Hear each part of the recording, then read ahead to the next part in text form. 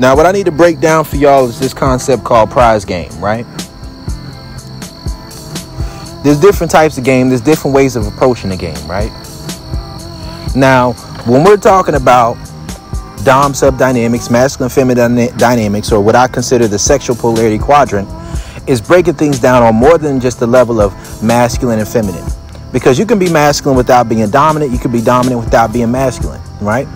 Somebody can be a masculine submissive, which is to be reciprocal, transactional, or cooperative, right?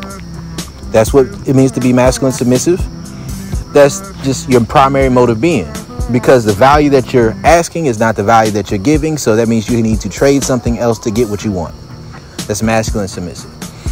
So in a lot of relationships, it's going to typically work like this. You got masculine submissive.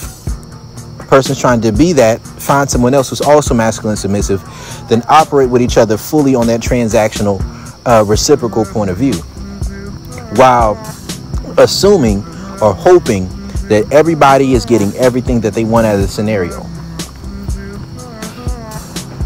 Then we also have to keep in mind the feminine dominance, right? When you're playing the masculine submissive game, right, that's where, and that's basically trying to enter into a relationship somewhat as equals, but not completely. You know, you also have to watch out for feminine dominance, which are those who will pretend to be masculine submissive or pretend to be feminine submissive, right? So that they can bait and switch and get what they want out of the scenario through manipulation. And this is very important for me to break down what I'm talking about before I get into what prize game is, right? So when you often enter into a relationship or you enter into a dynamic where you're dealing with an individual, there's value that you bring to the table and there's value that they bring to the table, right? It's value that you bring and value that they bring. Typically how it's going to work is that you're both going to, if you get into a relationship, typically you both want at least a certain level of the full package with that individual, but a lot of the times it doesn't work that way. So a man is typically going to try to add non-sexual value or give non-sexual access to himself, right? So he might, you know, pay for all the dates, take a woman out a few times, try to entertain her, and then eventually that woman will give him access to her sexually. And when he gets access to her sexually, then boom, that's how they're dealing with each other. And then they try to make a relationship work from there. So if you ever notice, the man's non-sexual access is not equivalent to the woman's non-sexual access. He's not getting to know that woman because he genuinely wants to get to know that woman. He's trying to make her feel comfortable enough to have sex with him. And if he gets attached to the investment that he's making before they have sex, or he gets attached to the sex itself, then typically they'll end up being in a relationship if the woman decides that she likes the non-sexual value that the man's bringing to her. But there's a lot of power struggles that happen along the way. People not knowing their place, right? Because you have to understand that when it comes to sex and a relationship, there's the masculine and the feminine position, which means there's a certain way that you want to go about dating in relationships. But then there's also the dominant and the submissive, which means who's going to be the primary giver of pleasure, who's going to be the primary receiver of pleasure, who's going to be the primary receiver of control, who's going to be the primary giver of control, right? So how the feminine dominant typically might work is to be feminine up front to the way that they believe the other person wants to approach them, so that they can stroke their ego enough to get them attached to their ego stroke, and then to take it away, to play on the idea of inconsistency or manipulation, and then to give them a high level of pleasure emotionally and or sexually, so that the person is attached to them, so that they can be in a cycle of an emotional roller coaster that can keep the dynamic going until it burns out. That's the feminine dominant model. Now I need to break into what the feminine submissive and the masculine dominant is, right? Because when you understand the feminine submissive and the masculine dominant, that's where you get into prize game, right? So prize game is basically this. You lead with what it is that you want out of the scenario for your ego, right? But you lead with an understanding that by this person being attached to you on the level of what you want to do up front, what you're willing to give up front, it puts them in a perspective to where if they want more, then they have to meet your standards about what it takes to do more. That's what being the prize is. The prize is being able to lead with the value that the person feels like they're bringing to you up front, and to subvert that expectation, but they still want more. So what I do have to say is this: just because somebody wants what, you typically are viewed to want from them, doesn't mean that you're the prize. So if you're a man and you lead with sex, and a woman, all she wants is sex, you're not the prize. Right? You're on an equal playing field with that woman where you want a sexual situation, right? You're in a sexual situation, and she said, I'm sexually attracted enough to you so that sex can be what we do, but I don't want anything else other than that, right? So you get fuck zoned by a woman. That's something that can happen. And the friend zone is prize game for a woman, right? Understand what I'm saying? So the friend zone is prize game for a woman. So the prize game works like this. A man can friend zone a woman to where he's comfortable giving her non-sexual access to him because her non-sexual access is appealing. So it's like, all right, cool. We can be friends. We can talk. We can do some business together. But he's not pursuing anything more than friendship. Right? Now, when an individual doesn't pursue more than that on their own, but then because your ego is stroked, now you want more than that, then that's kind of subverting the expectation as well. So as a man, you can be dealing with a woman on a sexual level, like her personality, and say that you want more without her saying that she wants more, and then now you're pursuing her non-sexually. That's something that a lot of guys get caught up into. Right? Now, on the other side, a woman can pursue a man for friendship or for non-sexual companionship. And then when they're dealing with each other on the non-sexual level, she can say, okay, I want to fuck you now. Now, it doesn't mean that that's automatically concerning to a relationship. You get what I'm saying?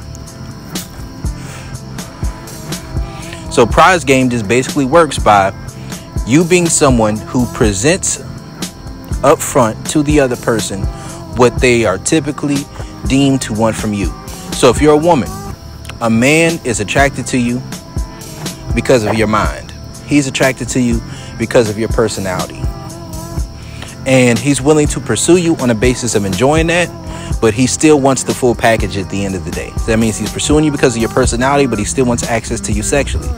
So that means that man can date a woman for an extended period of time, right? Just taking her out on dates or just spending time with her, talking to her, giving her a lot of unfiltered, non-sexual access to him.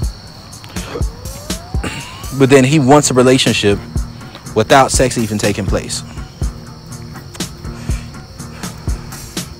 And then when he says he wants a relationship, or he says he wants the sexual aspect, then the woman may say, okay, well, this is what we have to do. Right? So she may say, well, I want you to be my husband first, or I want us to be engaged first, or I want us to be in a long-term relationship first. That's the prize game. The man enjoyed the woman for her non-sexual access. He gave what would be his leverage up front.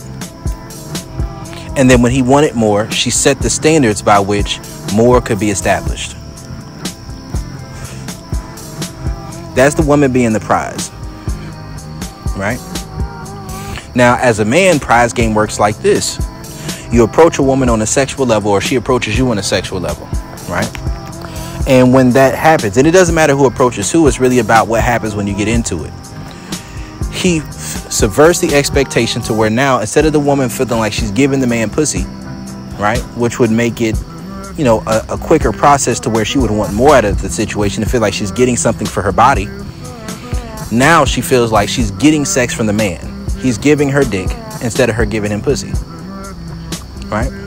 Now, when this particular dynamic occurs, if that woman's emotions and her desire for that man, as far as a relationship, is something that gets compounded based on the fact that the sex is good and she likes how he carries himself as a man, then she may be his fuck buddy for an extended period of time. Now, when she's his fuck buddy for an extended period of time, she's willing to deal with him on his terms. As she deals with him on his terms, when she realizes that she likes this man for more than just sex, right? That's when she starts to campaign for that position. When she campaigns for that position and she says she wants more, that's when the man tells her what's going to be necessary for you to go to the next level of a relationship. Meaning, we're fuck buddies right now. We're getting to the point where we're friends with benefits, right? Or what K-Zagging would call homie lover friends. And then from that place, you decide you want a relationship. If they decide that they also want a relationship while you're having sex with them, that's when they get to the point where, when you set your standards, instead of them just bait and switching, you set the standards in a way that stretches, and then they meet those standards from a feminine, submissive place, and then you get into that relationship if that's something you're predisposed to doing. Now, there's certain issues with the prize game on either side.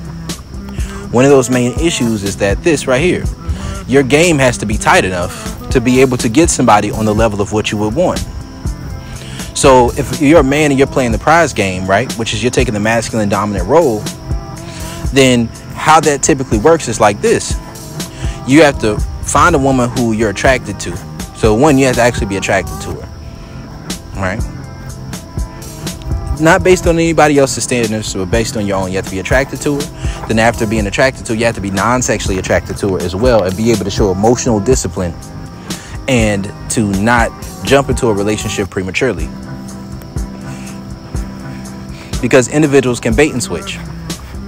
One thing about the feminine submissive is that if a person is insecure, they have a low cup, then they may give of themselves a lot, giving the impression that they desire you, when really they're doing that because they want control.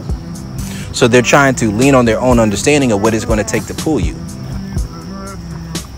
But when you take the masculine dominant role as a man, you have to understand that there's going to be times where a woman's cup may get low, and she might decide that she'd rather deal with a man who's less dominant or less masculine because he's pouring into her cup without her having to pour into his cup first.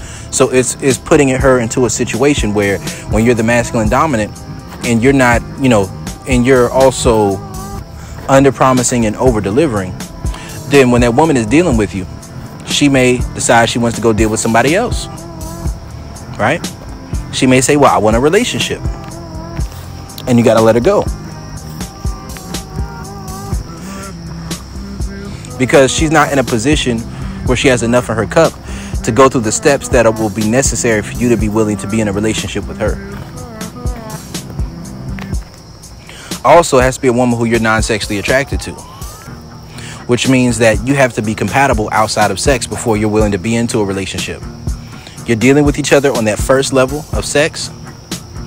You're compatible on that level, and you have to establish that compatibility. But after you establish that compatibility, she might move forward, and as she moves forward with it, she'll campaign for that position. You set the standards, and then you go forward from there. She has to be a woman who's actually has the cup to go there, who you're actually attracted to on a sexual and a non-sexual level. And that's kind of the hard part for women who play the prize game. Is oftentimes when they play the prize game, they may not actually be sexually attracted to the man who they're able to play that game with, right? Oftentimes when a woman plays the prize game where she's taking the masculine dominant role, there's a certain inherent level of femininity and submissiveness in her to where she may just leave you for, a man who's more dominant or a man who's more masculine, right? Because for a lot of women, masculine energy is a defense mechanism. For a lot of women, dominance is a defense mechanism. It's from a fear of giving up control. So when you understand this aspect of things, I think that there are some women who can play the masculine dominant position and they can integrate with the individual and have a full relationship and things can work out well. But that's the exception and not the rule, right?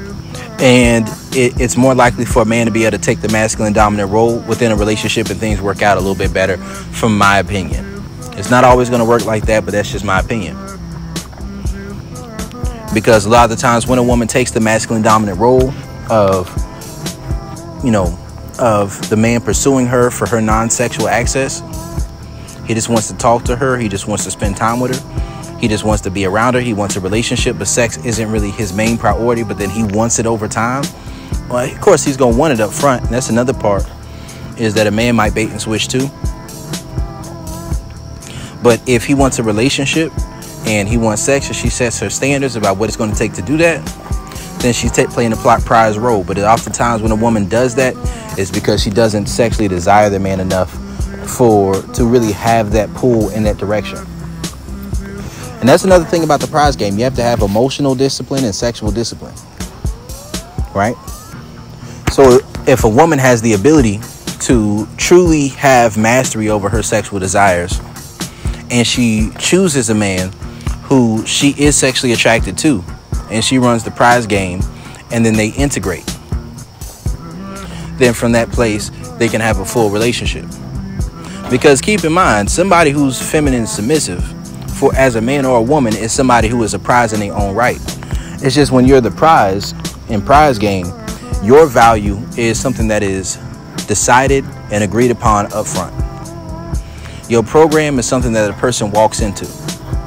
When they walk into your program, they get with that program, they follow those instructions, and they get to the point where they meet the standards to where you're willing to be in a integrated full relationship with them. Right? One thing about the prize game is that there's often competition. Right? So when you're a prize as a man, you're going to have multiple women that you're sleeping with, and the best woman wins. And the best woman isn't always the most attractive woman, but the woman who's able to get on your program the best, the woman who adds the most value to your life. Another thing is like with women who play the prize game, there's going to be a lot of competition. So that means that whoever is bringing the most value to her life non-sexually, that's going to be who she chooses to go forward with. The issue with that oftentimes is that most men who provide a lot of value non-sexually, not all, definitely not all, but most who do, is because they don't offer sexual value, so they're really being masculine submissive. And that's where the stretching process, where it takes time, right? That's like a man who might wait multiple months to have sex with a woman, and he's really just, maybe even years, because he sees her as a prize and he's pursuing her and he's enjoying what he's doing. Because the difference between masculine submissive and feminine submissive is that with the feminine submissive, there's no guarantee, but you don't need a guarantee because the guarantee comes from how much you're enjoying the time that you spend with the individual, right? The masculine submissive is you kind of need a guarantee, so you might pour out some, right? But after a while, you're going to get burnt out. Same thing with feminine dominance. You can invest some, but after a while, you get burnt out. Or you get frustrated because the person won't allow you to manipulate them to be in control. Right? So this is how a lot of prize game works. Oftentimes there is a process of vetting, a process of waiting, and not just waiting, but working. You actually got to put the work in. You got to campaign for the position that you want, because if you don't campaign for that position, another person is going to jump right ahead of you. Right? Something important to understand when it comes to prize game. So it's really about being able to lead with what the other person typically thinks that they're adding to you. So as a man, a woman typically sees her body as a way that she's adding value to you. When you subvert that expectation and take the power away from her sexuality, if she gives over to your sexual power and then she's being feminine with you as well, then she's in that feminine submissive position, right? Where she's emotional, right? She's fluid. She's getting on your program, but she's doing it from a position of following your instructions to get where you're trying to go. She's following your lead. But the sexual dynamic is enough to sustain her for that period of time. And when she wants more, she lets you know she wants more. And then you set the standards about what it's going to take to actually be more. And it works the same way with the prize game for a woman. Right? So she might be dating a guy, going out on multiple dates, spending time with him, talking to him. He's pursuing her for her non-sexual access, not because he wants to fuck, but because he genuinely likes her company. He genuinely likes her conversation, genuinely likes her presence, right? And then when he gets to the point where he wants it to be more, he wants it to be a relationship, or he wants sex to transpire, he lets the woman know, and she lets him know what the standards to be for that to happen, right? And when that occurs, it's a stretching process because someone can easily fake it. Someone who's masculine and submissive might be, may not have the patience. They might say, okay, well, I'll do 3 dates. After 3 dates, I'm not waiting any longer. If we're not fucking, I'm up out of there, right? Because, you're trying to add value to get what you want out of it. And someone who's feminine dominant, they may not have the patience to go through that whole process of truly getting to know that individual, truly giving up control. So, and when you stretch it out, they won't really be able to get with it. Sometimes they will, sometimes they won't.